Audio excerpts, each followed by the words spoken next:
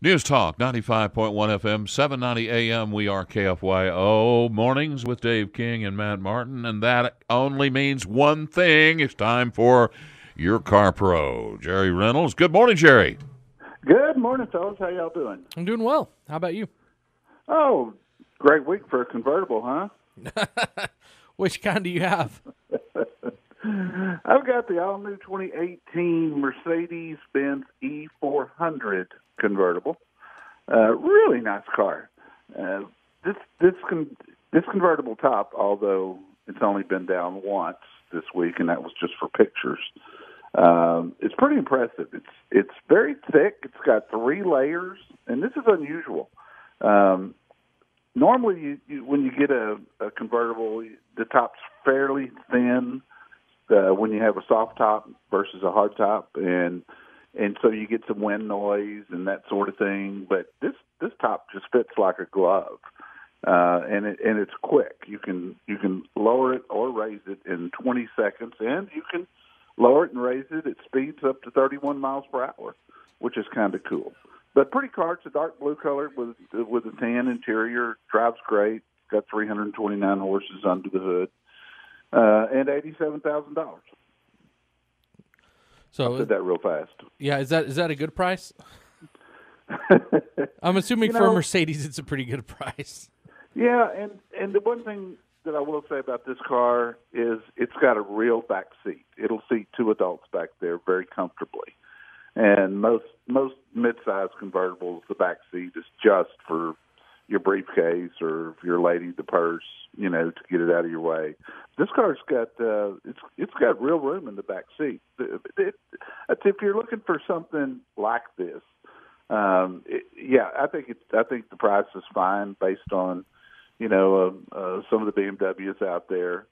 And a few of the others. So yeah, I wish the weather had been a little bit better this week, so I could have enjoyed it top down. But pretty nice car. But the big news this week, guys, was of course the Detroit Auto Show started, and that sort of captivated our time. I've got somebody at the show sending reports back, and we're posting at carprousa.com just rapid fire on new vehicle introductions. We got info on the new Ford Ranger. The first info that's actually came out this week, and along with pictures. It's a pretty truck. It's not small. It's not small like the old Ranger, but more it's like the truck. medium size, kind of like the Colorado. Yeah, Chevy Colorado size, it appears. We've got information on the new 2019 Silverado, which will have a diesel. Availability to match what Ford just announced. We've got info on the 2019 Toyota Avalon. The Kia Forte is changing. A new Jeep Grand Cherokee. Ram truck is going to come in 2019 with a hybrid version.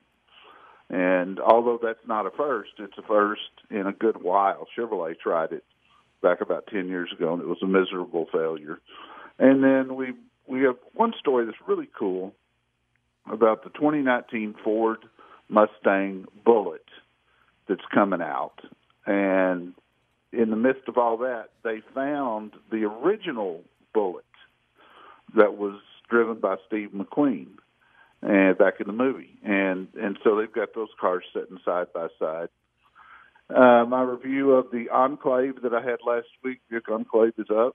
And we got the winners of the 2018 North American Car, Truck, and SUV of the year. The car was the new Honda Accord. The truck was the Volvo XC60, which is their midsize SUV. And then the big SUV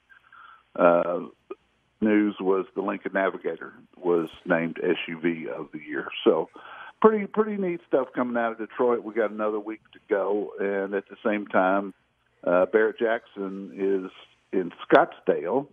Their sales started last week and will end up this week. It's been a lot of all the good cars that are going to run through Barrett Jackson will start today and go through Saturday.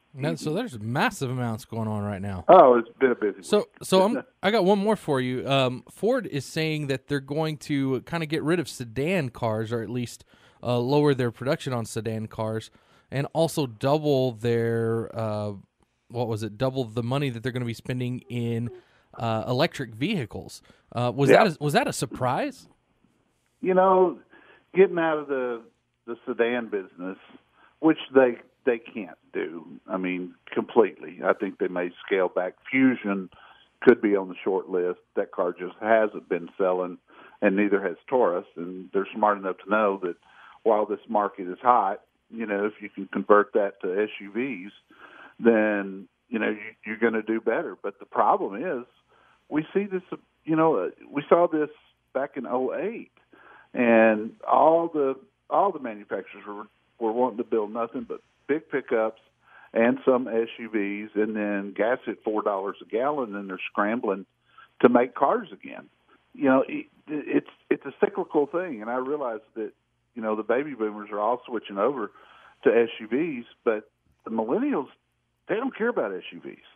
They don't really care about cars, to be honest with you. But if they're going to have their own transportation, it's going to be a car. It's not going to be an SUV. So I'm not sure that plan is going to work. In this electrification thing, every manufacturer's screaming, "No, we're going to have this many electric cars out, you know, in the next 5 years." Guys, there's nobody out there right now that wants to buy them.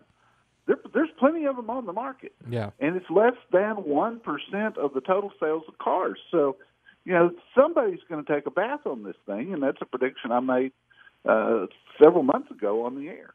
Yeah. I've got one other. I'm just looking at kind of the stock prices and the percent of change for each stock.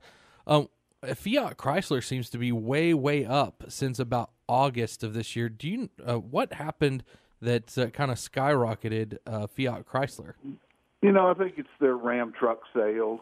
They crossed in 2017. They crossed 500,000 sales for the first time ever. Their trucks are doing really well, and they're not spending the incentive money that some of the other manufacturers are. So I think Wall Street likes that reaction. And, you know, of course, all the stocks are up. You know, another record day yesterday, which is pretty amazing. But, you know, there's going to be some corrections. You look at Tesla. Tesla has been in business 14 years. They've never made a profit yet, and yet their stock is one of the highest automotive stocks out there, period. So I think there's going to be some corrections in the automotive market. And I think a lot of it's going to have to do with, you know, what does 2018 bring as far as sales? Can 2018 stay close to 2017? If so, everything will be fine. But if things really start to slow down, you got to remember we were aided last year by 500,000 vehicles in Houston. Yeah. That wouldn't have been there more. Some of them would, but nowhere near that kind of number. Right. Well, Jerry, we just want to remind people, if they want some updates on the Detroit Auto Show, go to your website, carprousa.com, or if you want to just research a car, also you're on live here at 790 a.m. from 11 to 1 on 11 Saturdays. to 1 Saturdays. That's right. That's right. I will be there. Well, thank you very much, Jerry. You have a great day. Have a good day. You too. All right, bye. Bye-bye.